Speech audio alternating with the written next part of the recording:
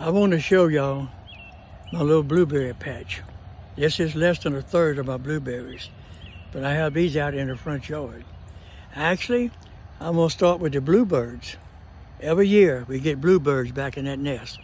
I don't know if it's the same family, but I'm kind of guessing. All right, and you come around, I got blueberries. See that? Then all of a sudden, the flowers start jumping in. It's my idea of what a blueberry patch should look like right here. I mean, it's loaded with berries. It's got the flowers for show and tell, or whatever you want to call it. And I mean, it's got some berries on those bushes.